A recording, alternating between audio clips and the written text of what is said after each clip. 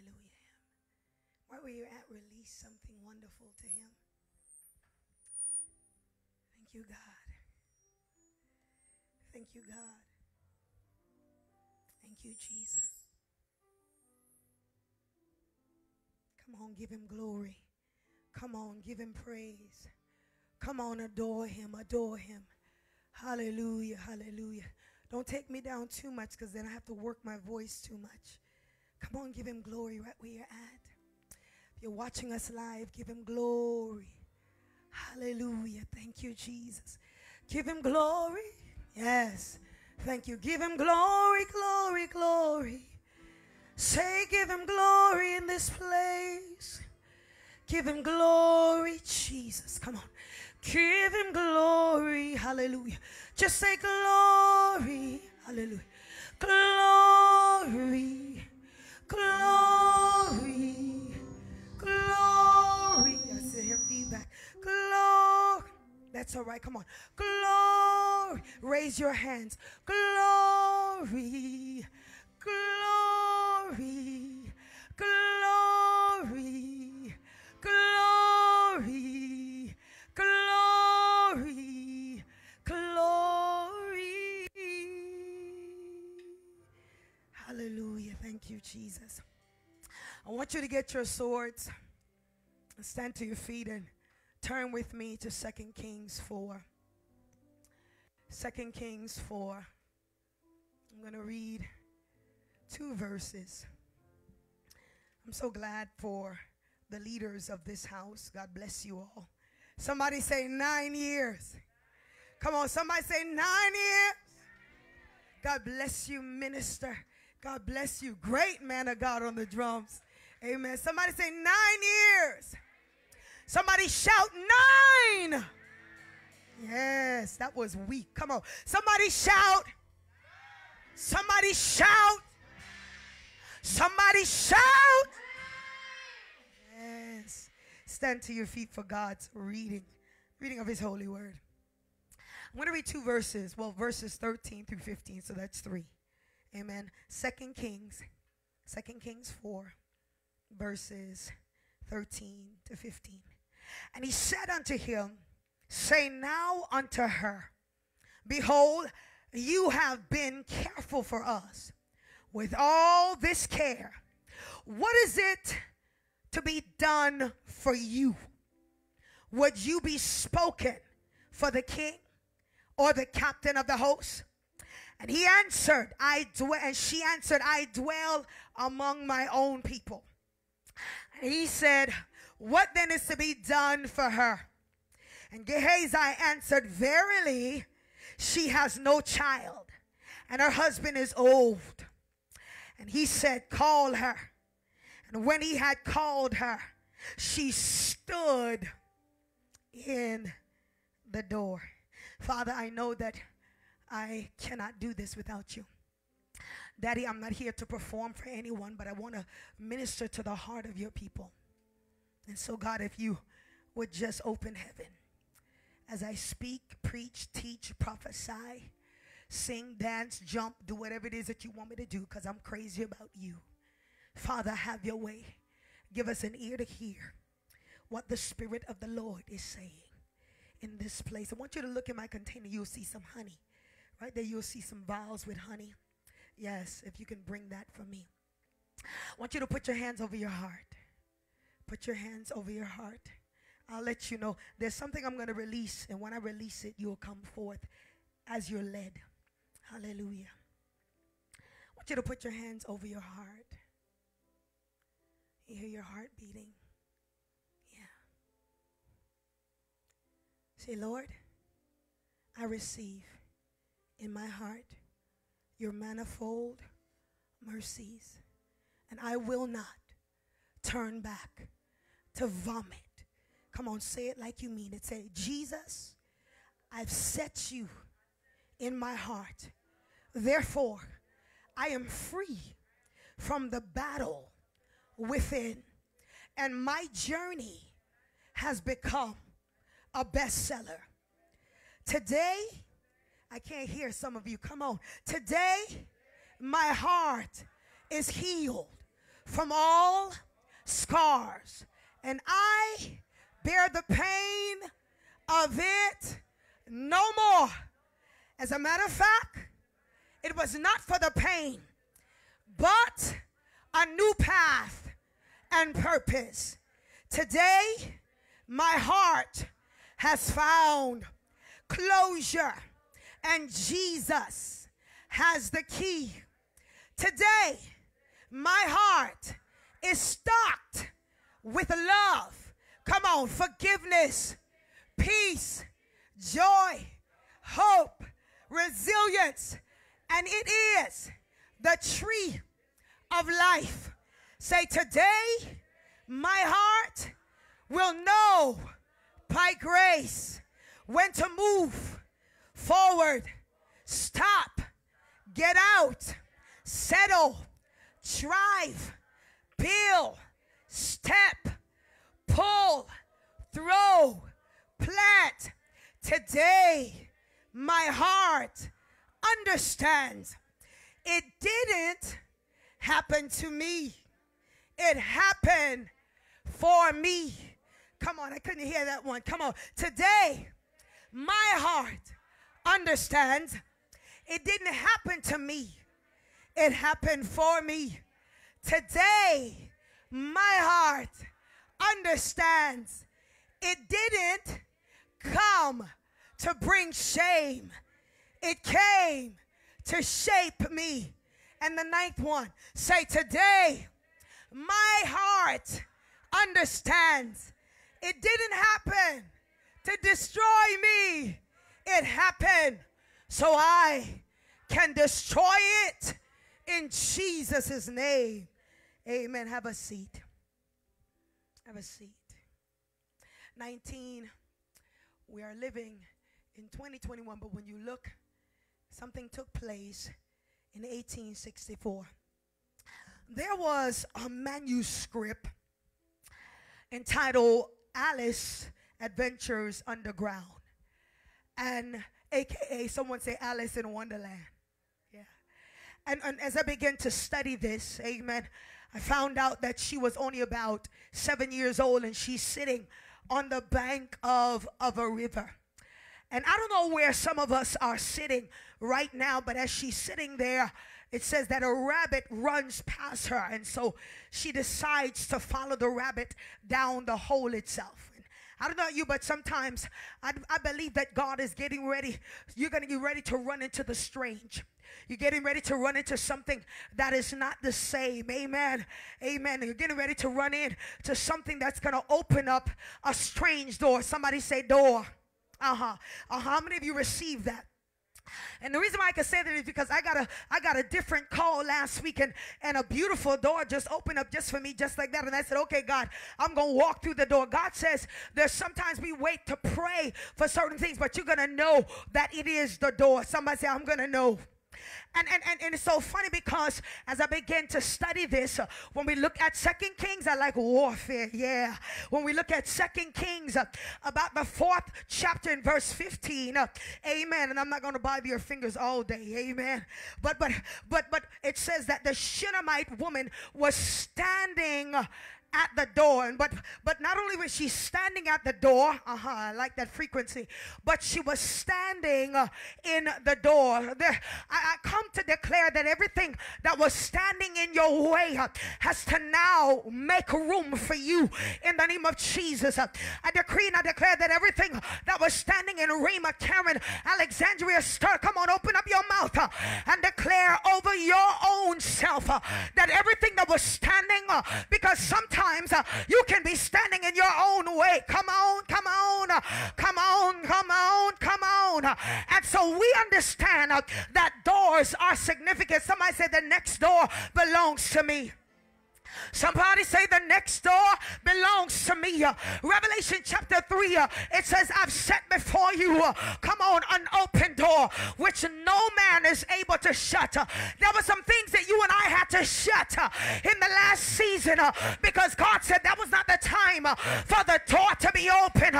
But you are in a season where you are right in your door and you are positioned there because God said now you are ready for it. How many of you are ready ready for it. How many of you would say, I'm ready for it? I'm ready for it. I'm ready for it. Natural doors. Natural doors allows us to go from one space to the next. Amen. And we understand the significance of natural doors. Amen. And I want you to understand that don't discount the door that God will open for you, because sometimes the door may not look like it's much. Come on, but the door is going to lead to something greater. Amen. The Bible tells me in 2 Corinthians 2:12, it says, my God opened the door of faith. Paul is speaking, and he says, I had to go preach the word in Troas. And he says, as I went to preach the word in Troas, God opened the door. As you go, God is going to open the door. And sometimes you don't even know what God is going to use you to do, but just somebody said, I receive my door. I receive my door. And we understand that door signifies destiny. Amen. So I call forth. So when the Lord had me to flow in the spirit, and I was calling forth your butler and your baker, there's some things that you won't have to open anymore, because God said, I'm going to bring the person, I'm going to line the person in your life.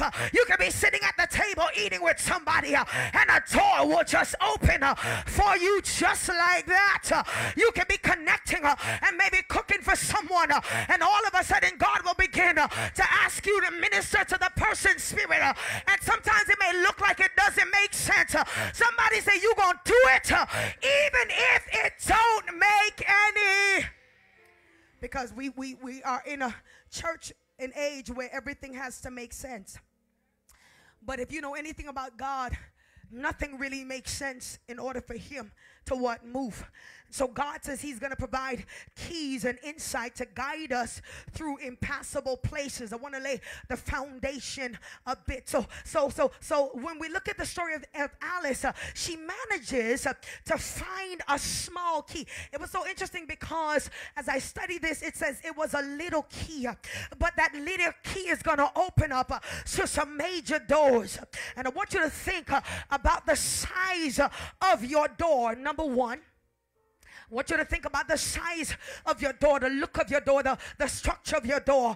And then I want you to look at the size of the key. And sometimes we look at ourselves and we don't think that we can add up to it. Sometimes we look at ourselves and we'll say, God, can you use anything like me? Sometimes because, see, Goliath got it mixed up, because when David stepped into a mega door, he didn't know what he was looking at. He was looking at the wrong thing. Somebody say, I'm not going to look at it wrong this time, because the enemy looked at you wrong. Come on. How do I know? Because the enemy thought that he could do what he could do to you, but little did he know you had a word on the inside of you. Somebody say, I got the rock with me. I got the Savior with me. I got Christ, the chief cornerstone. Somebody said, the rock walks with me. As I began to study this, the Lord said, release keys. Whatever key that you need, I want you to look into your hand. It has just come. Whatever key that you need, I want you to look into your hand. It has just come. No, we're not doing no palm reading. No, but I want you to look at your hand. I want you to look at your hand. The Lord said, I'm releasing master keys. And I said, God, okay, talk to me. He says, even though it's a little key, it's a master key. Some of you just have a key now to bind things. You weren't able to bind it before, but God says, now I've given you the master key to bind. Some of you just got now keys to open. Come on, church. I don't know what keys you are looking at, but I'm looking at the master key that God has given me. There's a master key. There's a master key. There's a master key. Some of you just got the key of dominion. You got the key of dominion. Do I got somebody that say, I got the key of dominion? Come on, church. There's a key of dominion. If you get excited, God will get excited. Oh my God, Lady D, let me move you from the door and come up front so you can help me with this message. You got the key of dominion. Somebody say dominion. There's a dominion anointing. Come on. There's a dominion operation. How could it be a little lad like, oh God, a little lad like David walks into a door and God gives him the key to dominion? See, when you walk into the door that your supervisor is trying to hire someone over you. As a matter of fact, God says, I'm hearing this clearly in the realm of the spirit. For every door they tried to shut down for you, God said, I'm going to shut it down for their children. Touch not my anointed, to my prophets. Oh God, touch not. It's not just about the titles, but if you are anointed, somebody say, I got the master key. The master key is essential. Come on. Yes, the master key is essential because it ensures everything is open at the same time. So there must be an opening. Somebody say opening. And so the master key ensures that the central control of different entrances and spiritual exits are open at the same time. That's why heaven opened on the 10th day. Why? Because when you look at Acts chapter 2, it says that they were in all the same place. But how could they be in the same place and nothing is flowing? That's why I need you to open up. Somebody say hallelujah. Somebody say hallelujah. And when they were in the same place, my son, when they were in the same place at the same time, then everything opened. So if you're too cute to stand and give God a glory, open up the floodgates, open up the levee gates, open up your hallelujah. Okay, some of y'all looking to me. Okay, the Bible tells me, I'm going to shift a bit, that the centurion, my God, soldier, who was not even hearing scriptures, who didn't even spend time walking with Jesus, was able to access a door that the disciples could not access. Why? Because when you become too familiar with the place that you're in, you weaken the potency of it, you weaken the impact of it. God, let me never get too familiar with you. God, let me never get me too familiar with you. God, I don't want to get familiar with your glory. I don't want to get familiar with your grace. I don't want to get familiar with hallelujah. I don't want to get familiar. I don't want to get familiar. I don't want to get familiar with your word. I don't want to get familiar with your sound. There's a sound. God said, I'm releasing a new sound in this place. When you turn the key, somebody just go ahead and turn the key. You're going to do things that don't make no sense. Somebody say, turn the key. Yeah. Somebody say, turn the key. The master key was God who gave Adam a master key in the Garden of Eden. God said to Adam, I want you to listen, you can eat of any tree, but don't you touch the tree of knowledge and evil. But I'm going to give you the key. It was the disciples that walked with the key, They were walking with the master key. My God, if I don't know about you, I would have gotten a double portion, a triple portion of what Jesus was walking with. I don't blame the sons of thunder when the sons of thunder decided that they would wanted to sit down where Jesus was, and Jesus rebuked them. They said, Lord, you don't even know what you're talking about. Have you ever asked God for something that was a little bit too much for somebody else, but you know it was not too much for you? And when God released it, then you understand now. I understand. God said, eyes have not seen and ears have not heard. Who am I talking to? There's a sound like a rushing mighty wind. It filled the place. Have a seat. There's a birthing. Somebody said master key. Why do we need the master key? Because Isaiah 59:19, the B clause says, when the enemy comes in like a flood, the Spirit of the Lord lifts up the what? The standard. And so I know that I have to have a key, because sometimes the enemy will come to buffet my mind. Sometimes the enemy would come to play with my thoughts. Sometimes the enemy wants to come to build something in my spirit, man, that God did not say.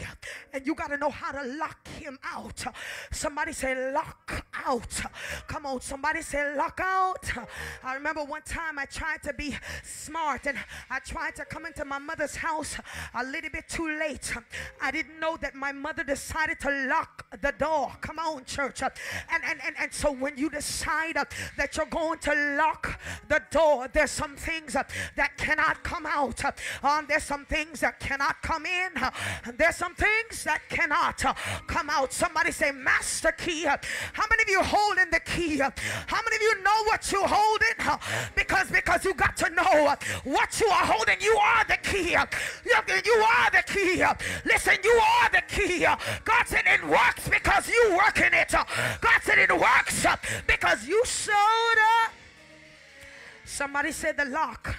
So your key, listen, have a seat. Your key doesn't have to be big. I realize it doesn't have to be shiny. Come on. It doesn't have to have fandangles on it. Come on. It doesn't have to be new. Sometimes the key is old. Sometimes God said, I'm going to take you back to an old spring. Sometimes he said, I'll take you back to old wells. And he'll say, I want you to dig the wells again. Somebody say key. Come on.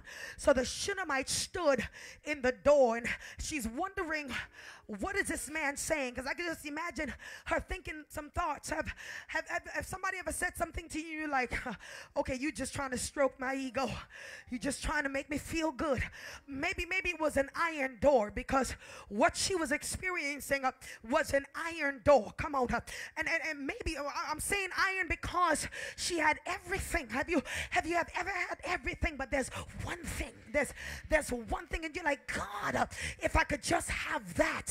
My God. So she's standing in the door, and some of us may be like her. God said, I've summoned you to the door. I hear it in the name of Jesus. And he called her, and she stood right in the door. So in other words, now you have occupied the space. We understand in the realm of the spirit and even the natural that atoms are an empty space. It's like a vacuum where nothing is filled. And so the moment you showed up and you begin to fill the place and fill the space, somebody said, showed up at my door. I prophesy in the name of Jesus, it's going to show up at your door. It's going to show up in my mailbox. Who am I talking to? It's going to show up on my job. It's going to show up for my son. Come on. It's going to show up for Deacon Leroy, my son. Come on. It's going to show up. It's going to show up for my daughter, Amari. Come on. It's going to show up. It's going to show up. The Bible tells me in the book of Acts chapter 12 that Peter was all locked up and there was nothing to get him out. I hear you, Holy Ghost. And the Bible tells me that the church had an all-night worship service. Come on. The church had an all-night praise service. The church began to pray. What happens when you begin to pray? What happens when you and I begin to pray? Come on. What happens when you and I begin to pray? See, the enemy is going to want us to think that our prayers, the effectual, fervent prayer of the righteous doesn't avail much, but we understand that it does avail much. So the moment you begin to put your mouth to it, the moment you begin to erupt it, the moment you begin to break up the fallow ground, something begin to what? Now, sometimes when you look at your door, it can be rusted. Sometimes, have you ever looked at some doors? Have you walked by an old house and the doors look rusted and it looked like there's corrosion on it? Sometimes the handle of the door is about to fall off in the name of Jesus. So when you're looking at it in the natural, you might say, I don't even want to go up into that, but somebody declare in the name of Jesus, even if it's rusted, even if it's corroded, I hear God said in Joel chapter 2, and I shall restore the years of the locust, the years of the cankerworm, the years of the palmer worm, everything that I missed out, everything that the enemy came and ate up, everything I let out and let loose and let go, I shall restore. Somebody say, restore it, Lord. Somebody say, restore it, Lord. I want you to think about your door. I want you to think about it, really, really think about it. And I want you to position it in your heart. In your heart. You've just unlocked it. You've just unlocked it. You've just unlocked it. You've just unlocked it. The Bible tells me in John 9 and 2 that that Jesus' disciples comes to a familiar place, and they say, man, they said, Master, did this man sin? And Jesus responded, he said, no, this man, John 9:2, he says, no, this man did not sin. He says, but what happened to him? Somebody says happening. He said the thing that happened to him was not because he sinned. He said it's because of the glory of God. He says that this thing may be made glory. Somebody say glorious. This thing, whatever happened to you, it was not for your detriment. Oh my God, but it was for your elevation. What happened? Because the Bible tells me that he was there, and I could just imagine how long this man had been blind. And what really baffled me is how quick the disciples were willing to point out his blindness. But it's so interesting that how people are so quick to point out some of our mistakes and our failures. They're so quick to point out where we missed it and where we dropped it. They're so quick to point out how I slipped and slide. But baby, have you ever looked of how far you went? You went down the rabbit hole yourself. Oh, come on, church. And had it not been the Lord, the Bible tells me in the book of Psalm chapter 41 that David said, I was stuck in the miry clay. Have you ever been stuck? Have your door ever been stuck? And you've been pulling at that thing and pulling at that thing and pulling at that thing and pulling at that thing and pulling at that thing. And the more you pull, you get tired. The more you pull, the more you pull, there's resistance there. And everything that came to resist you, it's because what you're carrying, it's because what you're walking in, it's because of the Shekinah, it's because of the glory. And you pull it, and you say, God, when will this thing move? It's unlocked. It's unlocked. It's unlocked as of two. Somebody say today. Somebody say today. Lord, help me with this. Somebody say it's unlocked. Something was over this man's life. When I was studying this, I said, God, I began to jump and shout, and I began to say, God, I receive this for the church. I said, something was over this man's life. There was something locked over his life. Today, in the name of Jesus, it's unlocked. God, and I thank you for the flood that's coming.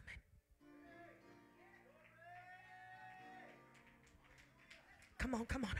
I thank you for the flood. Come on. Thank you for the flood. Thank you for the flood.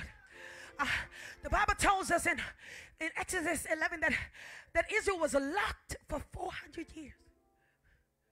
They were locked down. You know, nowadays, if something happens in college classes or in just on campus, they have the doors were locked automatically because they want to make sure that there's no intruder. Israel was locked up for 400 years. Could you imagine being locked in the same place? Come on, church. The same space. But what I love, I'm locked in, but I'm still growing. I'm locked in, but I'm still advancing. Come on. I'm locked in. You thought that by locking me there, it was going to stop the prayer. Come on. You thought, okay, some of y'all looking at me. Okay, am I speaking to anyone online? Is anyone watching? Anyone watching? So when they locked Jesus and they rolled the stone past, oh God, the entrance of the mouth of the tomb. So they locked him, and so the enemy said, I took the key from Jesus. I could just imagine the enemy saying on the cross, I took something from Jesus, and I can just imagine Jesus not saying nothing. And sometimes when God allows you to be in a place of silence, he'll say, don't say nothing, because it's not the third day yet. Don't say nothing. It's not your time to get up out of it yet. Don't say nothing, because when you get up,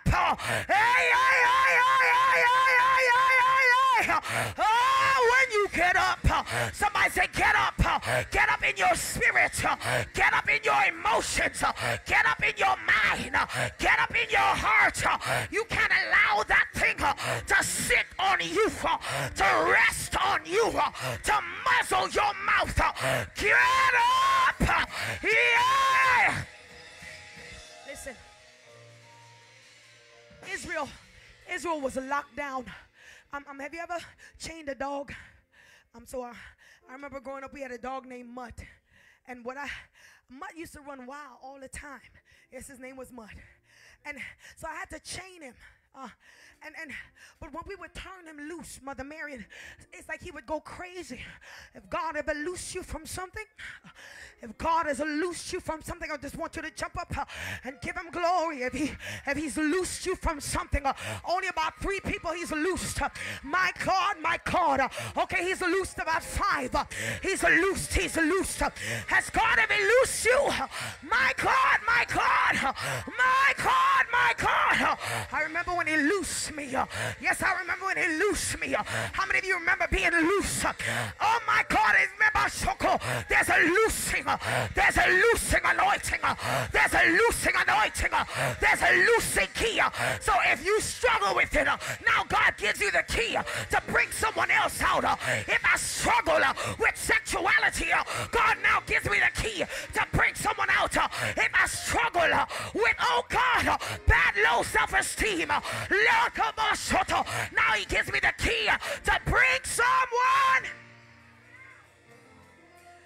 Israel had been in the same spot, but I decree and I declare you come in as a Moses in the 21st century, and you're about to boost and burst ironclad doors open over Miami, over Hollywood, over Liberty City, over Bahamas. Somebody declare wherever you're from, release the name, release the name, release the name, release the name.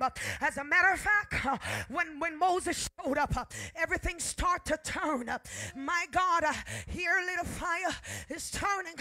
Oh my God, you'll find a little talk with Jesus makes it right. Somebody say open, open. Oh, I forgot to announce to you the title of the message. Look at your neighbor and say, neighbor, I got 2 things to tell you. It's done. Speak to someone else. It's done. Someone else, it's what? Somebody say it's done. Sometimes God will look and say, you coming out if you don't even feel it. You coming through it. I'm going to prepare a place and a table before you in the presence of your enemy. You coming. If I got to send a prophet in to bring you out. Listen, when a prophet prophesies, oh my God, listen, I'm going to get happy when the first prophet says it. I don't get happy when the second prophet says it. I get happy when the first, because the second is just confirmation, baby. The first have to give away, and then the second come in. Somebody say, loose it, Lord. God looks at them. God looks at them. Thank you. He says, I'm going to correct something. He said, I know you've been asking and you've been saying that Moses went to Pharaoh, I want you to let my people go unlock. He says, but what I'm going to do, I'm going to thrust you out. I'm not just going to have you to move and walk out, but I'm going to thrust you out. Look at your neighbor and say, when it's time, it's time. When it's time, it's what? Come on, when it's time, it's what? Has your water broken yet?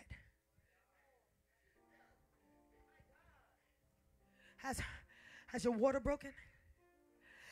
And the thing about it is, there has to be evidence that the water has broken. Because sometimes we feel contraction, right? Right, Deacon James? Yes, men feel contraction too, because they got to give birth too. Yes, their giving birth is something different. Come on, church. Come. Let's go in spirit now. Sheep begat sheep. It didn't say male sheep or female sheep. The word just says sheep begat what? Number one, I want to leave 3 things with you. Number one, the Lord says your lack is already taken care of. Come on, receive it. He says your lack has already taken care of. Why am I saying that? Look at verse 13. Put up verse 13, media. The reason why I said this is because it was something strange, because when you look at 2 Kings 4 and 13, it says, then said he, verse 13 says, then said he, then he said unto him, say now unto her, behold, you have been careful for us with all this care. What is it to be done for you? We're going to talk about that next. Would you be spoken for the king or the captain of the host? She answered, I dwell among my own people. Then look at this, verse 14. And he said, okay, what then is to be done for her? You notice he's speaking to her first. See, sometimes we don't want nothing. He was speaking to her first, right? And she said, I dwell. Some of us so sedity and stush. Well, you know, listen. God is opening up something for you, and you know, it depends on who he uses. So some of us, we pretend. Come on. Have you ever been hungry? You had no money? And then maybe you went to the store and you're like, oh God, I need a miracle. So what God does, he'll send a miracle through someone that you know. And what you do now is say, oh, I'm not hungry no more. Because you don't want them to know that you're hungry. Because if they know that you're hungry, they're going to think that something is off with you or what's going on with your life. But then God will say, listen, all that you've cared about, you've taken care of so many others. He says, now it's time for me to take care of you. How many of you receiving that? Your lack, he says, I've already taken care of your lack. Look at yourself and say, self, I lack nothing. Come on, say, I lack nothing. So in the story in chapter 5, interesting enough, in Alice in Wonderland, she comes across this caterpillar. And you know anything about a caterpillar moves slow. So number one, your lack is already taken care of, because she was lacking something major. And I decree and I declare, everything that we need, God has already provided. Everything you've been praying about and crying about and asking God, when will you unlock it? In the name of Jesus, this prophet has shown up this morning to declare that it's already done. It's already done. Somebody say it's a done deal. Somebody say it's a done deal for me. So when you look at the story, back to my story of Alice, you know, it was interesting enough, somebody say chapter 5. So chapter 5, he introduces a caterpillar that comes into her life. Sometimes things move slow. Have you ever said, God, you're moving slow? Am I the only one? Raise your hand if you, okay. Okay, thank you for all the truth. Raise both hands if you. Okay, Pastor, only put up one hand. Pastor, okay. I got to put up both my feet, but I may.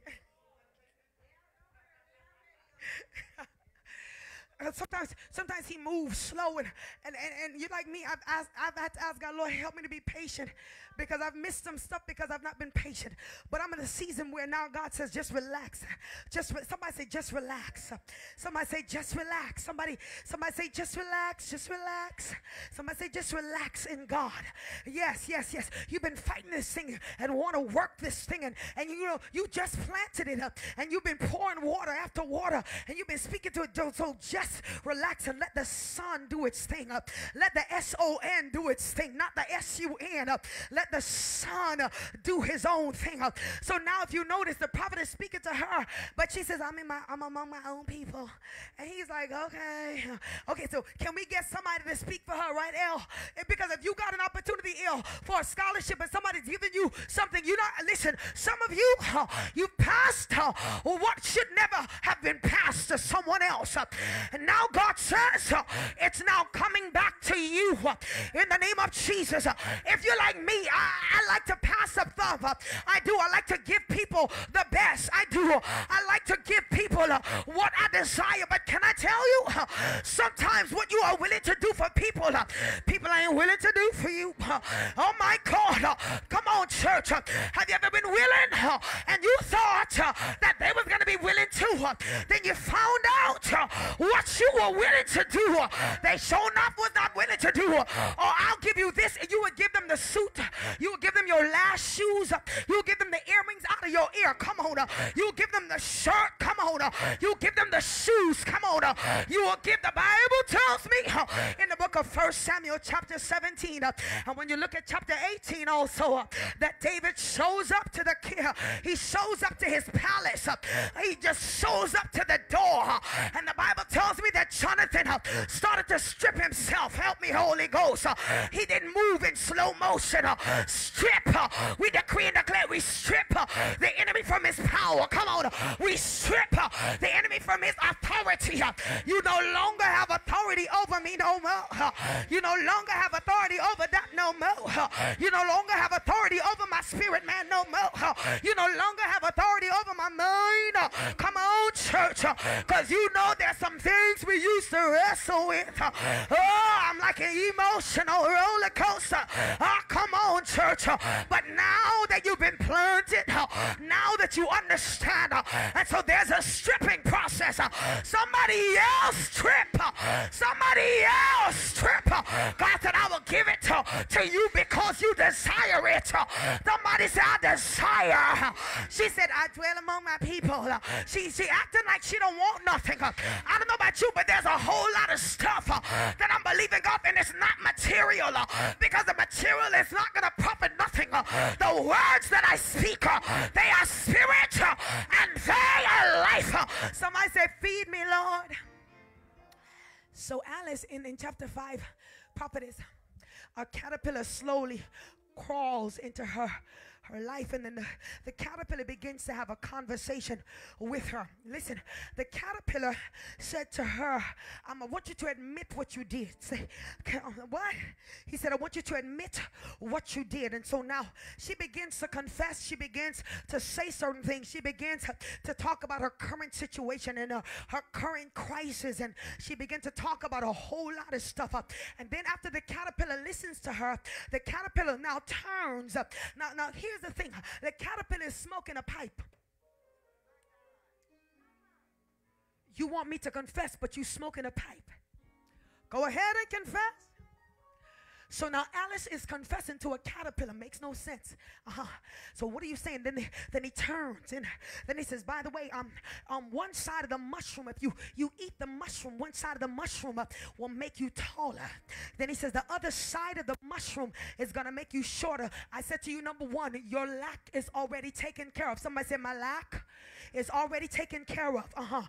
And so he says one side of the mushroom is going to make you taller, and he says one side of the mushroom is going to make you shorter. And so what she does, because she doesn't know. Have you ever been to a place where you don't know? God, I don't know if I should go forward, or I don't know if I should go to that ministry, and I don't know if I should get married to that person, and I don't know if I should actually move from this place to another state, and I don't know, come on up. I don't know if I should go down into valley. I don't know if I should go to the mountaintop. Come on. Have you ever been to a place? The Bible tells me in the book, I hear you, Holy Ghost, 1 Kings, oh my God, about the 17th, 18th chapter. The Bible said that the prophet Elijah showed up on Mount Carmel because the people were vacillating. It was like a seesaw. Remember when you were young, Pastor, you remember when you were young, you go on the seesaw, and it was like it was up and down, amen. And the thing about it is, you didn't mind being on the seesaw, Lady David, as long as the person was in it with you. Come on up. And sometimes life is up, and sometimes life is down. Sometimes life gets in, and sometimes life gets out. So now Alice is saying, I got a mushroom in my hand. So what she does, she breaks it in two, and it doesn't make sense, but because since she doesn't know which side, and so what you saying, prophetess? So the Bible tells me in Deuteronomy 28 and 13, the Lord make you the head and not the tail. That's two direction, either up or what, down. So when she breaks, Deacon Leroy, the mushroom in two, she had to figure out which piece to bite and which piece to swallow. So Deuteronomy 28 and 13 says, the Lord make you the head and not the tail. You shall be above only. I look at you, young man, look at me. Young man on the drums, look at me, baby. I decree and I declare everything in your life is raised in the name of Jesus. You're going to raise up musicians and singers for the anointing in your life. In the name of Jesus, as young as you are, in the name of Jesus, you're going to know how to bite, you're going to know how to chew, you will know how to swallow. Pause. Just like Alice, we have to know what to feed on based on our current journey, based on our current state and our current mindset. So she breaks the mushroom into two pieces, and if she bites the right, what will the right one do in the right hand? If she bites the left, what will the left one? Can I teach just a little bit more? Say, all of my needs have been taken care of. Say, all of my lack, there is no lack. God has taken care of it. I know it's a word of encouragement, but can I tell you, because you have cared for so many, God said, now I care. I care where you live. I care where you drive. I care how you pray. I care how you give. I care how you, oh God, I care when you emptied yourself and gave it to someone else.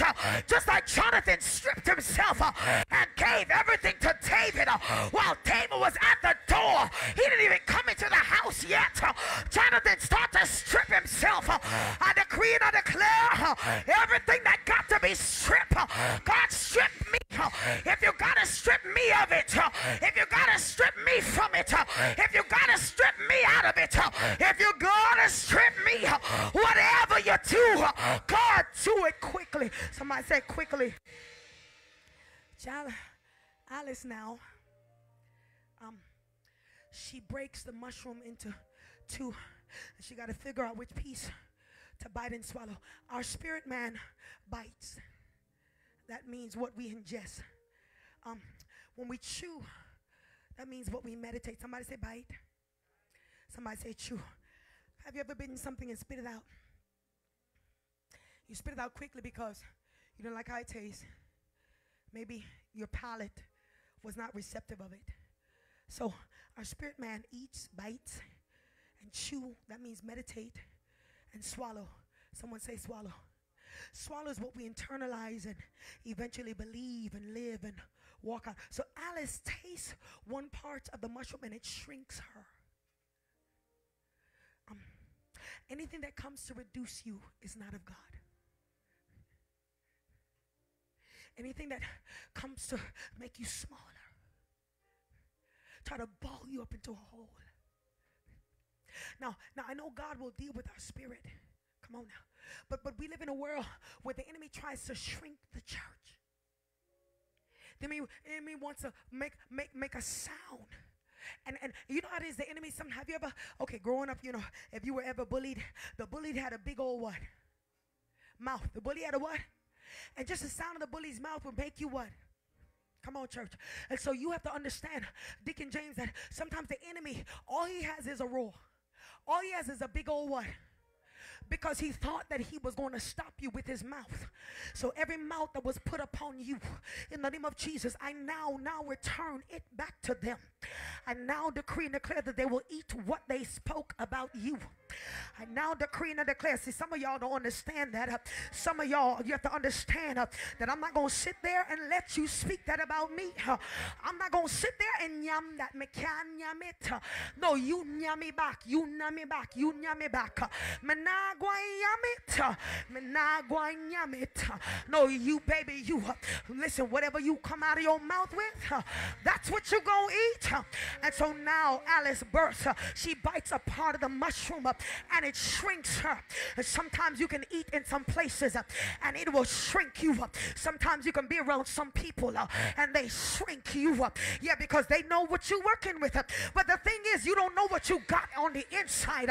You thought that you had to bite off of that and bite off of them and chew off of that and chew off of them. When God said if you chew the word, if he said if you eat the word. He told Ezekiel in Ezekiel chapter 3, he said, listen, I want to put something before you. And he said, I'm going to put the word on the inside of you. Stay with me. Say, my lack is already taken care of. He said, eat the word. He says, when you eat the word, you're not going to like how the word tastes. There's some word God gives me. It's not going to make me feel good. So me can yam motivational messages all time. Me can yam. Oh, y'all not looking at me? Okay, let me help some of y'all. Okay, my mother was a Kingstonian, so my patois is not as strong. You know, the Jamaicans, they chung man. Tanapinam and chung man. Right, so we can yam. Listen, there's some things that we can't yam. We can't yam material messages and feed on that only. God, give me the eternal manna. Come on. That manna on high. That manna that never grows old. Oh God, I can't yam warfare all the time. Because even Solomon had rest on every side. Me can't yam hate. Me can't have hate in my heart. And then want to tell my sister, my brother, I love them. Something is wrong. Me can't yam wealth messages. Every day I'm talking about message of wealth. Wait a minute. Me can't yam it. It will begin to shrink. My spirit, there got to be balance. Somebody say balance. Me can't yam law. Feed me grace. Feed me kingdom. Kingdom is my portion. Me can't yam sin messages. Every Sunday after Sunday, I should have a conviction in my spirit that I cannot live in sin. I cannot live in iniquity. I cannot live in shame. There's some things me can't yam. But can somebody say, feed me the truth? Feed me the truth on holiness.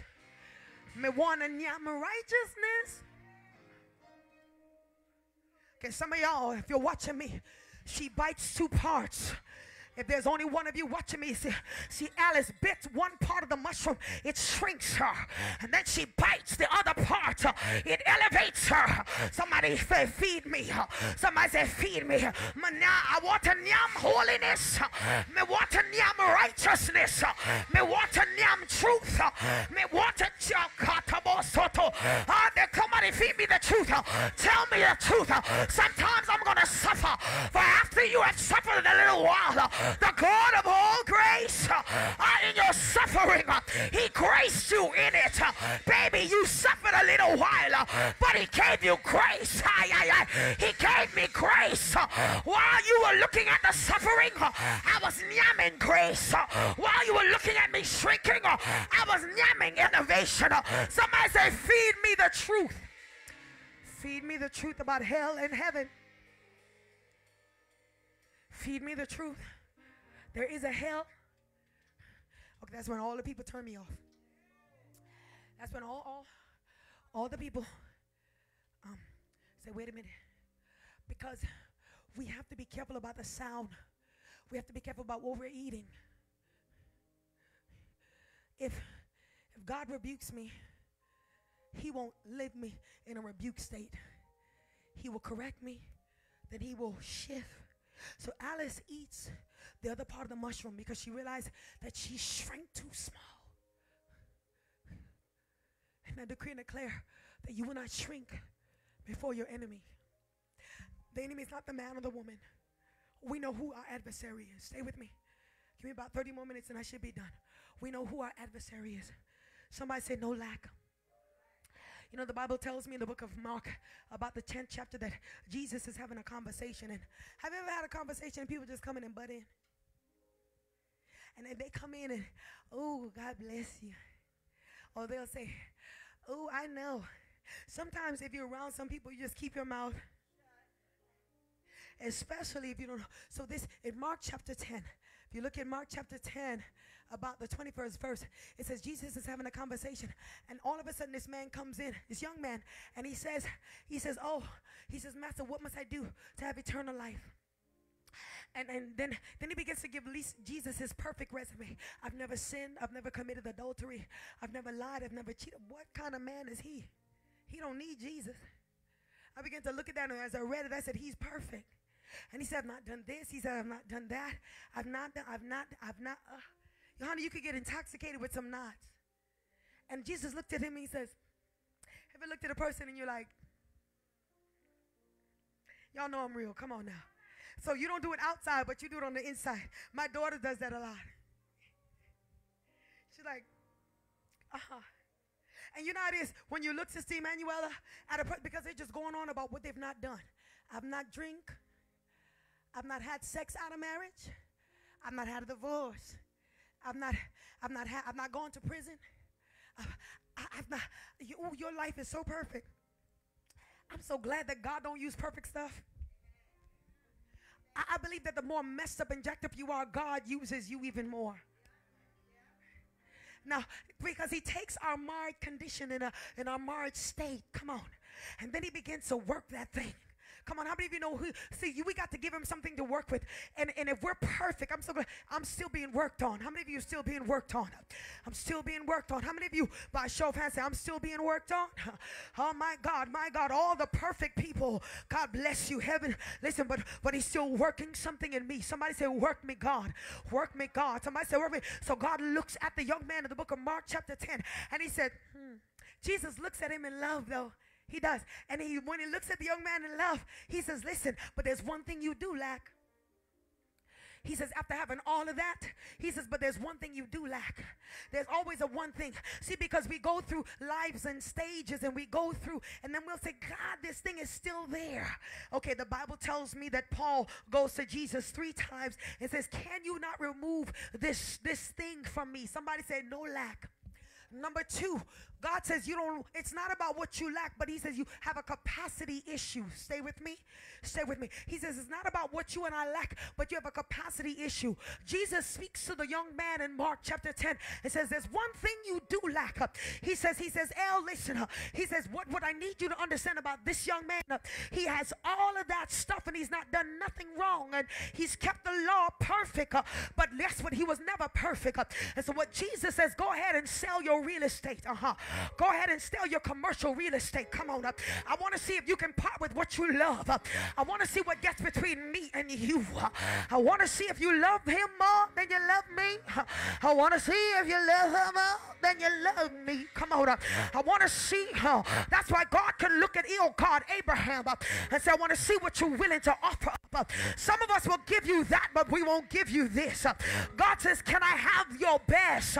My God, my God. So God says to the young boy, I want you to go and sell what's precious to you. Give what you love the most. Ain't that just like God? Because God said it's not about the lacking issues, your capacity. He said, if you can't give me your best, I can't release what belongs to you. But the moment you're willing to give it up, I can release it unto you. The Bible tells me that the Shunammite woman looked at the prophet and saw the prophet going back and forth and knew that the prophet did not have a place to stay, and she didn't talk about his condition. She took care of him. She made it happen. She built the room. She bought the bed. She bought the lamp. She bought the table. She made sure fed him, and she didn't put it on Facebook, and she didn't put it on social media, and she didn't put it on Twitter, and she didn't put it on YouTube. No. She didn't put it on none of that. And because she did it with a heart that was willing, she gave him the best. He was living in the best. He was sleeping in the best. So God looks at the young man in Mark chapter 10, says, go ahead and sell what you got. She looked at Mike. Have God ever asked you to do something like sow a seed, and you say, the devil is a lie? Because you can't believe that God will ask you to sow that. You say the devil, come on church, is a what? Lie. And you didn't the Bible tells me that this young man left it. God said his capacity was not there. As long, even though he had riches, his capacity had already come to the place of where it could not handle nothing else. But I prophesy to this house, your capacity just got enlarging. Your capacity is just elevating your capacity. Do I got anybody in here that says, Lord, that's for me? Do I got anybody in here that says, Lord, That's for me. I want more in God. I want more in what? I want more in what? God. I want more. I know you may say, she's a strange woman. I am. The Bible tells me in the book of Genesis 13:14. Put that up there, media. Genesis 13:14. Number 2 is not a capacity issue. It's not a lack issue. It's a capacity issue. I'm not moved by empty chairs. Because I know that that's not my capacity. You can't be moved by what you make in a salary. That's not your full capacity. Genesis chapter 13 verse 14. I want to prophesy this into your capacity. Come on. I want you to speak this with me. Come on. And the Lord said unto Catrica, come on. After that lot, come on, was what separate, come on, unto him. Come on, church. It says, lift up now your eyes. Come on. Do your eyes see it? Do your eyes see? It says, lift up now your eyes. Come on. And look from the place of whereward. Come on, church. Where we were looking? To the what? Northward. Come on. To the where? Where, Amari? Southward. Come on, Amari. Where? Eastward. Come on. Where? Why? Because when you look at chapter 4 of the Alice in Wonderland tale, the rabbit runs into Alice again. But here's the thing. The rabbit now mistakes Alice for a maid servant. And the rabbit is looking for some gloves and looking for some fan. Look. He says, look to the place. I hear the word says, look from the place of where you are. Wait a minute. The rabbit now mistakes Alice for a maid servant. So when you not become true servants of God, he says, I will open up the windows. He says, I don't care what's been shut. I don't care what's been blocked. He says, you don't have a lack issue. I've taken care of the lack. He says, not even about your lack. Number 2, it's a capacity. Somebody say capacity. Somebody say expand my capacity. Come on. Somebody say expand my capacity.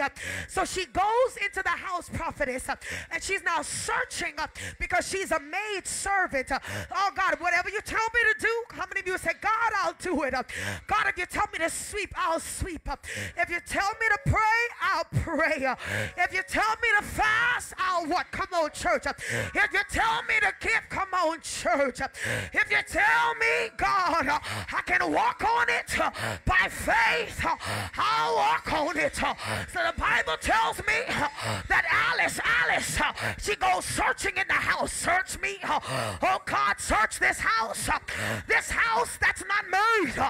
We got a building that's not made by man's hand. I hear you, Holy Ghost. The Bible tells me this mortal in 1 Corinthians chapter 15 shall put on immortality, and this corruption shall put on incorruption, and then shall the saying be, oh death, where is your sting? Oh grave, come on, I caught him out of the grave. Oh grave, where the capacity of the grave could not hold me. The capacity of the coffin could not hold me. The capacity of how they buried me could not hold me. Oh death, where is your sting? Oh grave, where is your victory? Oh death, where is your sting? Oh grave, where is your victory?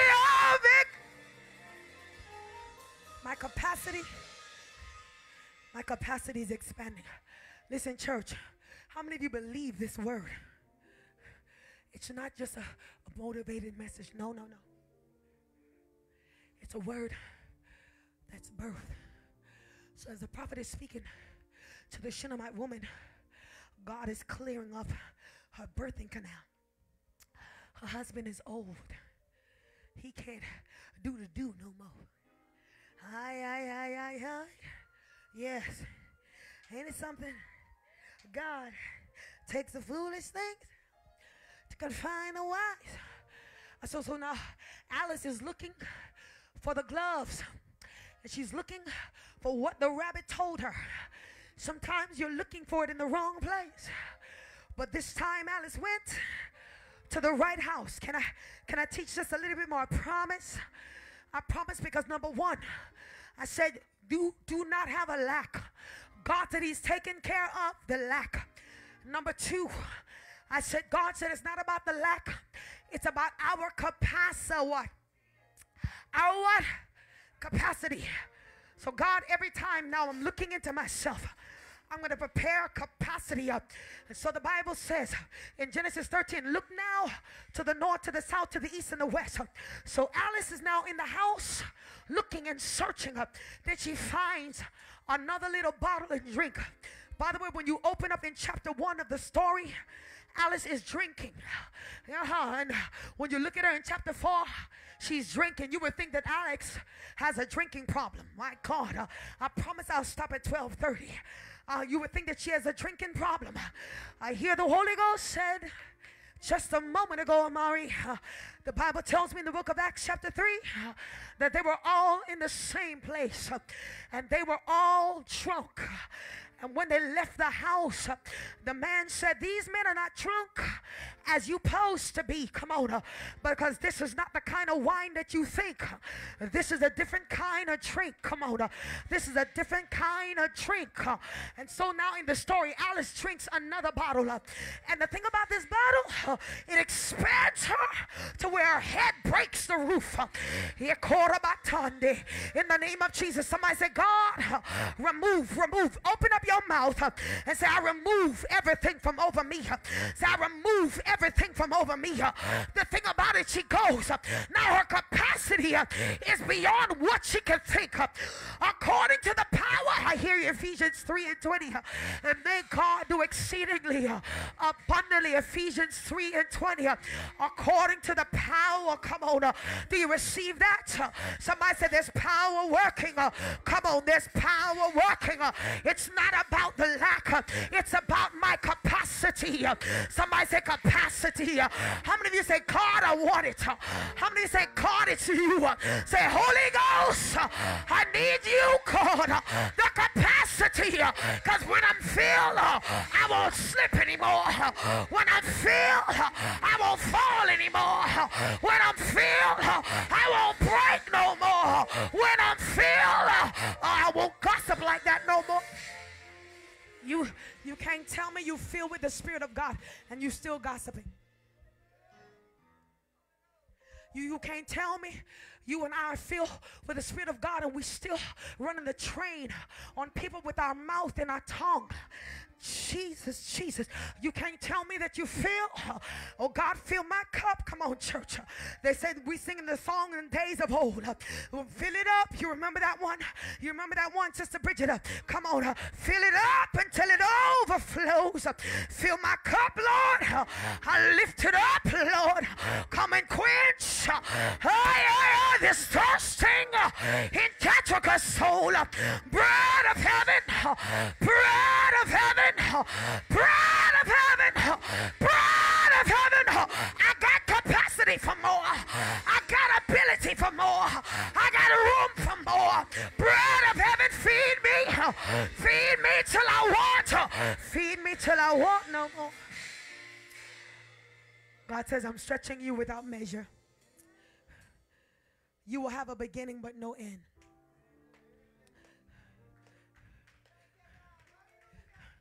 You will go beyond the circle, your norm, your zip code, your pedigree, your background, your IQ, your education.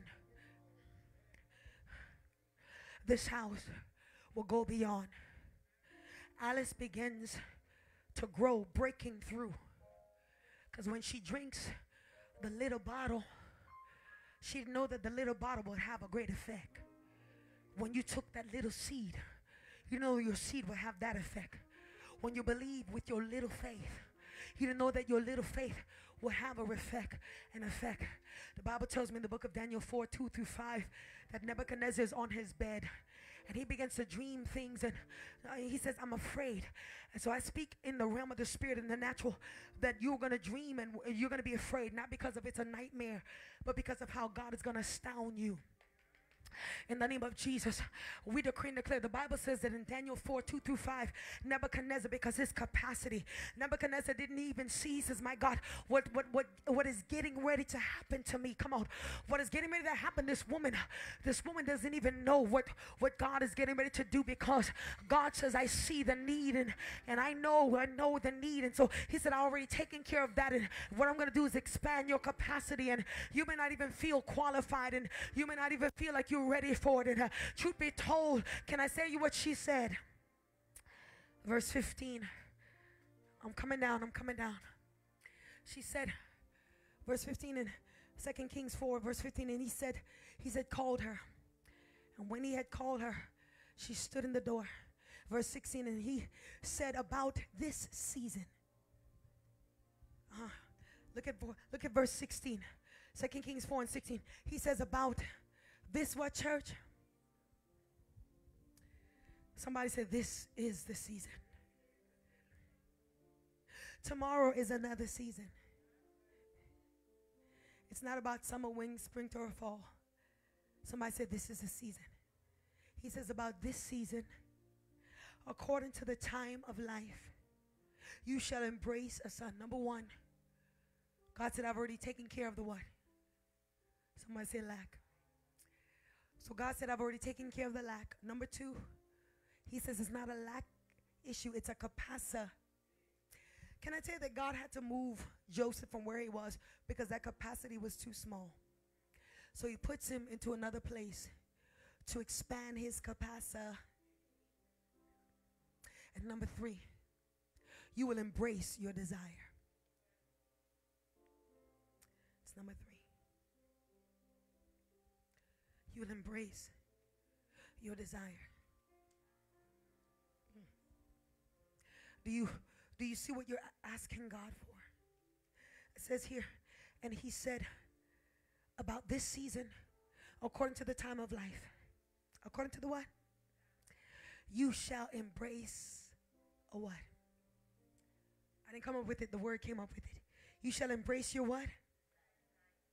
Somebody say, Lord, I'm ready to embrace. So I'm embracing my desire. Only you know what the desire is. So her husband was old. So one morning I was having prayer, and immediately in the realm of the spirit, I saw honey. I've been taking my honey a few days now. And I said, God, that isn't, what are you showing me? And I saw honey coming out of your mouth first. And then the Lord began to speak to me. He says, daughter, what the ministry is about to step into is going to be so sweet. It's going to attract others. It's going to bring, it's going to draw. And then I began to pray about it some more. And then I felt in my spirit, I remember I was here on a Friday night, and I said, God, show me. And then he said, I want you to get honey. As a matter of fact, the moment I release it, I thank God for the leaders who purchased the honey. I thank you so much.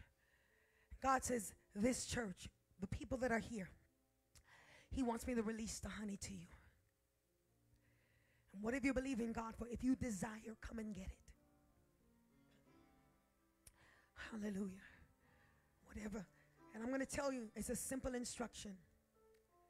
I've prayed over these in the mornings when we're on the prayer line. I've prayed over it. In the name of Jesus. Sorry if it's a little sticky. Stuff is going to stick and it's going to be sweet. It's going to be sweet. It's going to be sweet. She already, yeah. He has one, she has one for Josh. It's going to be sweet. It's going to be sweet. I'm giving you 2 for you and your wife. And that will serve. It's going to be sweet. Somebody say it's going to be sweet. I have prayed over these. I have a big old, I'm going to be telling y'all I'm a little bit greedy. So I have a big old one. Every morning I get up after the prayer line, Here's what the Lord said. For at least 3 times a day, after the prayer line or in your morning quiet time, you're going to dip a little bit of the honey and put it on your tongue. You're going to dip a little bit. You're going to do it 3 times a day. Why 3? Because it's significant. Why 3? Daniel prayed 3 times or what? 3 men went further with Jesus. Death, burial, resurrection. Someone say 3. 3 times 3 is what? 3 plus 3 is 6, but 3 times 3 is? What year are we on, church? God said it's going to be sweeter for you. He says what you're stepping in is going to be so sweet. He says it doesn't matter what's swarming you. Honey is significant. Psalm 81:16, it says, I fed Israel with the finest. God looks at the house of the Shunammite and says, you've cared for everybody else. It's time now for me to feed you. It's time now for me to release something into you. It's time now for me to bless you. You look for everybody else and you never look about yourself. As a matter of fact, you don't even ask anything for yourself. You're quicker to ask for someone else. You're quicker to do for someone else. You're quicker to bring it for someone else. You're quicker to give it for someone. You're so used to doing things for people that it's strange when stuff is now being done to you because you're not used to it, because you get satisfaction off of doing things for people. But God says now it's time for you to be satisfied, for you to be satisfied totally, for you to be satisfied in your mind, in your spirit, your soul, for you to be satisfied fully in what dream you're asking him to do, for you to be satisfied fully in relationships, for you to be satisfied, and it will be sweet. Because we serve a God that cannot lie, neither the Son of Man. He says, have I not spoken it, and shall I not make it good? Somebody say, make it good. You are getting ready to embrace your desire. And the thing about it is, when God tells us what we're getting ready to embrace, sometimes we do what this woman did. And look what she said. She said, and he said about this season, according to the time of life, L-I-F-E, life empowerment, according to the time of life, you shall embrace a son. And she said, go to verse 16. He said, you're going to embrace. And she said, no, my Lord. She said, you, the man of God, don't lie. In other words, don't get my hopes up. I've been rejected so much. I don't get my hopes up for this. But God says, yes, keep your hope up. Keep your hope elevated. He says, because it will speak and it will not lie.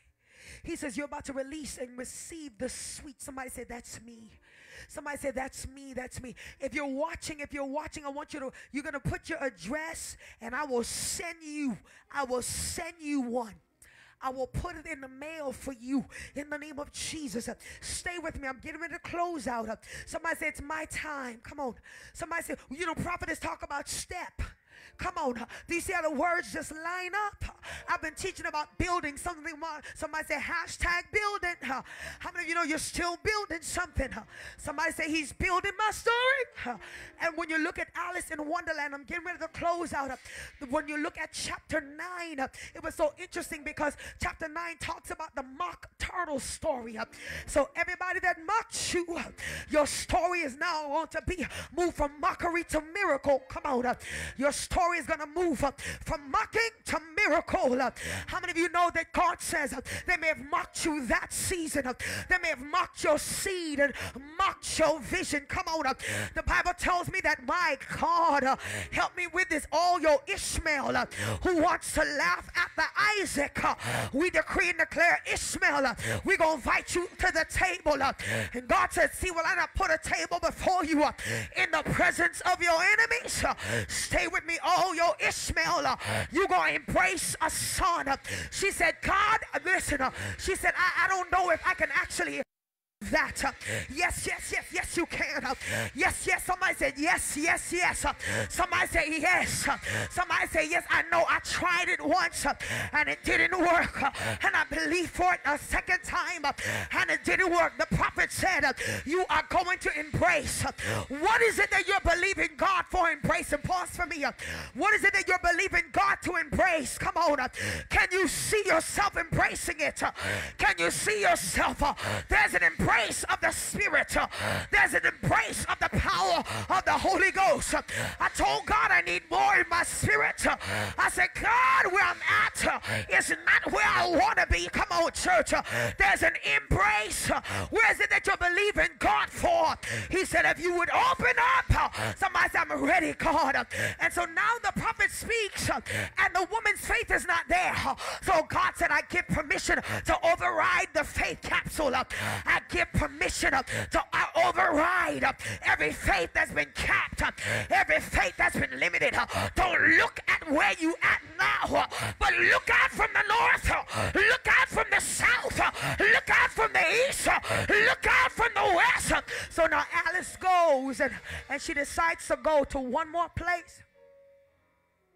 She goes to mock turtle story. What was mocked will be celebrated. What was a misfortune will turn to a miracle. The mock turtle wants to now tell his story, but he's interrupted. God is about to interrupt some things for you. God comes and he interrupts this woman's life, and he interrupts the man's life. I could just imagine that they were just comfortable in getting what they were used to. Don't get comfortable with it, because he has so much more for you. Somebody say hashtag change story. He says you're going to brace that which you're believing for. Hashtag straight change story. Hashtag, somebody say hashtag change story. And so now when you look at your life, you look at the journey, and so now God says, I'm not going to tell you, I'm not going to have you to tell the story in that manner, but you're going to tell your story like it's a best-selling book. You're going to tell it like it's a best-selling novel. Because all of the journey and where God has taken you, it's now becoming a bestseller. Yes, it's a bestseller in the corridors of heaven. It's a bestseller in the corridors of time. And I promise I'm closing here. Somebody say hashtag change story. Somebody say hashtag embrace it. Come on. Say hashtag embrace. There's some things that you are going to embrace. See, Hannah didn't know that she was going to embrace her Samuel, but she did. I don't care how long you're going to speak. See, God says honey is coming. How do you think the son came? There had to be some honey that was brought back into the marriage. Somebody say honey sweet. Come on up. Somebody say make it sweet. It's going to be a bestseller. Somebody say hashtag tell it. I used to love the song that says go tell it on the mountain, over the hill, and everywhere go. Tell it on the mountain, over the hill. So when you tell it, I want you to remember to tell it like this. Tell chapter 5 when you went into the lion's den. You were thrown into the lion's den, but God allowed the honey to show up at the end when you became the partner in the den and you led them out by the pack. He said, tell chapter 8, the giant you had to confront, and in the honey came when you took the head off of the thing. God said, tell chapter 2. He says, oh, that kiss that Judas gave you, it felt like honey. But God used the kiss that became a sting and then rewrote your story. And the title of it was, oh death, where is your sting? He said, tell chapter 4 that Haman tried to come and hang you up. But the honey at the end, when God reversed the destruction and allowed you to rewrite the script. Oh, that's what he did for Mordecai. He said, tell chapter 3, Jezebel who sent death threats, Jezebel who sent emails, Jezebel who sent the threats in the honey, and God said, then I allowed you to open up the letter, and then actually allowed you to take the honey, dip your finger and reverse everything back. The honey at the end, when God anointed Jehu and Elijah never had to touch Jezebel, Elijah just spoke how her end was going to be. And God said, tell chapter 7 how the mockery over your manger, they mocked over your manger, and the honey that was released, because God now says, I'm taking you from glory to glory. Tell chapter 1. Somebody say bestseller. Somebody say bestseller. Stand to your feet. I'm done. Stand to your feet. Somebody say bestseller. Somebody say bestseller. He said, tell chapter 1 the backside of the devil, the backside of of the desert. Chapter 1 tells how you got started and how you had to go and find honey, how you had to find it into some interesting places, how you begin to attract the strange. He said, tell chapter 9 the dawn of destiny, honey in the making. Tell chapter 9 the dawn of destiny, honey in the making. Open up your mouth and say, God, it's mine. God said you will embrace it. He said, see the sweet of it. Because we can have everything, but that one area, there's no more lack. God said, I've taken care of it. I believe that so much because only you know where you stand. And then he says it's not about the lack. Number 2, it's about capacity. If I'm speaking to someone, he says your capacity. He says he's opened up your spiritual man, your spiritual cervix to the north, to the south, to the east, and to the west. He says there's so much more room. Because now this woman was used to not having children. It was not a part of her story. Something that's not a part of your story has just become a part of it. And tell yourself it's time to embrace. I'm going to embrace what God said to me. I'm going to embrace concerning what he said over what I've planted. Come on. Begin to pray right where you're at. There's some things that you've been holding dear to your heart. There's some things that you're believing God for.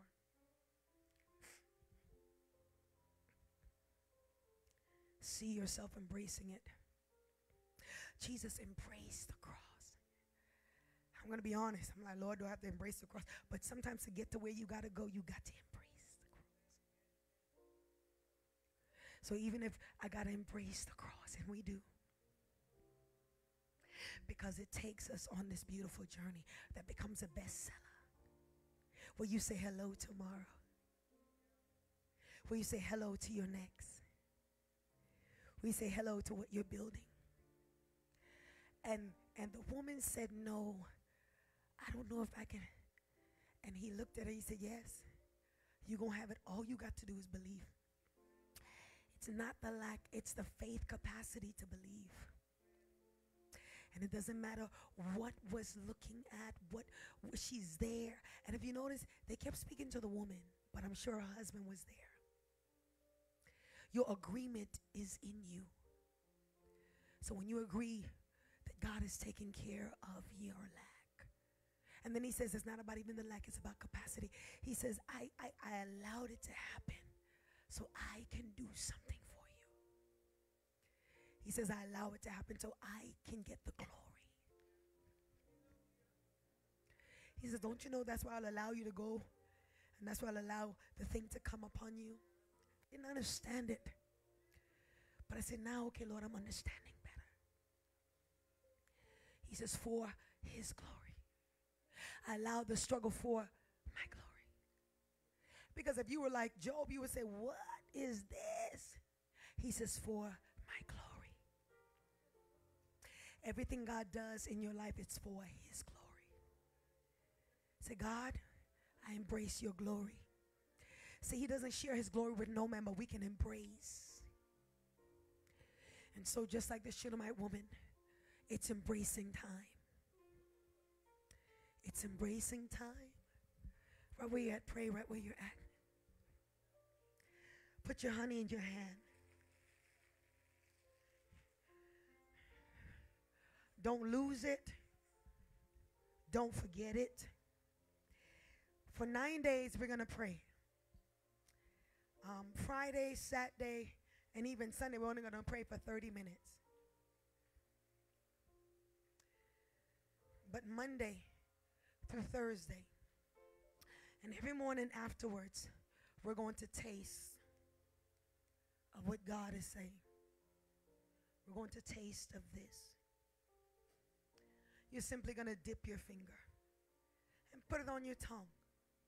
You'll do it for 3 times a day.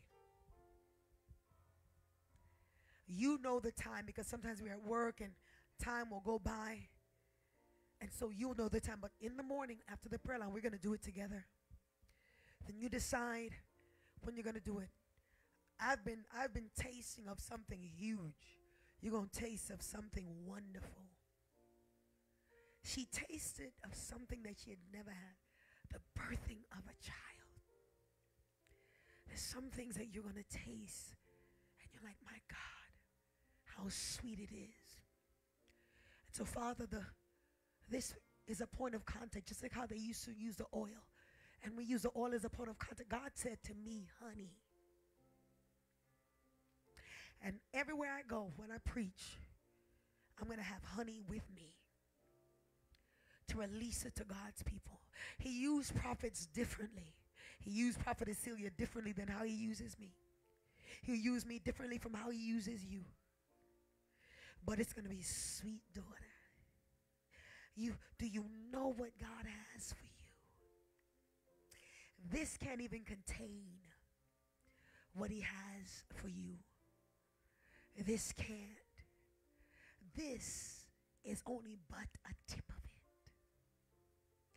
It's only but a taste of it. Am I talking to you? Evangeline, I'm going to send this to you if you're on with us, daughter. If you desire, you're going to put it in, and I'll go back. And I'm going to ask Zeke and Leroy to watch it and write all the addresses and send it to me. Is that good, son? If you put it there. There's no forcing. We don't force. Hallelujah. Father, lift it up to God. We stretch this in faith. This is not the full capacity, but this is just a tip and a taste. And you said, oh, taste and see that the Lord is good. And we're tasting of what you promised us. And we're going to hold on to your truth. And Father, you said that this 9-year, what we're getting ready to birth out, Father, it will be for your glory. It'll be for your praise. It'll be for your honor. And there'll be some pushing. And there'll be some pulling. But Father, we will stay the course. Because our story has just become a bestseller. Our story hashtag has just changed. And as you said that you have already prepared for the lack and you've taken care of the lack. And you said it's not about the lack, it's the capacity. And then you said, get ready to embrace. And so as we taste of the honey 3 times a day, as we know our clock in the morning and whatever other time, God, we know, God, it's only the faith that's applied to it. And we declare, God, you said by this season. And so when 9 cycles, the 9th month came, Father, by the 9th month, you said that we're going to see something in life empowerment. There should be growth. There should be expansion. There should be sweetness in people's home. Whatever that they're asking for. The cycle of pregnancy, 9 months. We thank you for what you're doing. Father, we're so grateful. If you don't know Christ as your Lord and Savior, repeat after me. Jesus, I come to you just as I am. Lord Jesus, I receive you as my Lord and my Savior. Jesus, I confess I've sinned against you, against heaven, against earth. But you said if I confess my sins and believe, I shall be saved. I believe you, Jesus.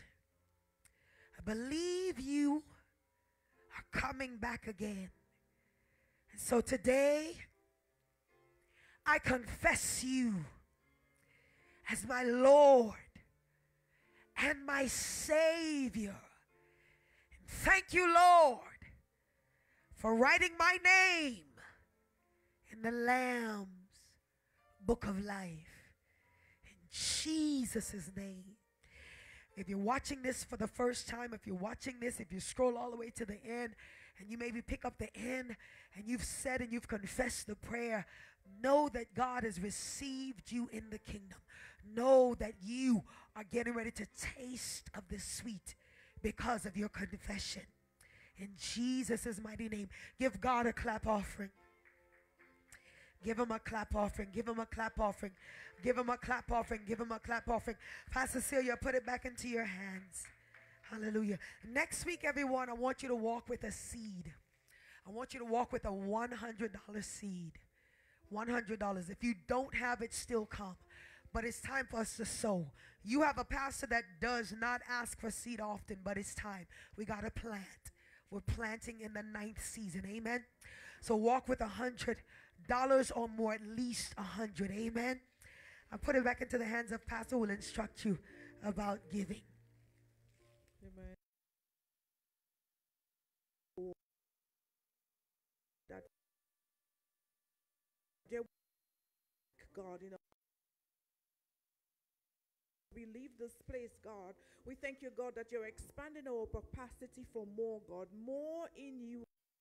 And Father, we thank you, God, even as virtue have blessed the said apostle of this house, God, that you would return virtue to her body, God, in the name of Jesus. Father, we thank you, God, that there will be no backlash, God. But Father, we thank you, God, that she'll continue to operate by your grace. In Jesus' mighty name we pray and we say, amen. You may have your tithes, your offering ready at this time. If you have your offering, your tithes, if you leave an envelope, let us know.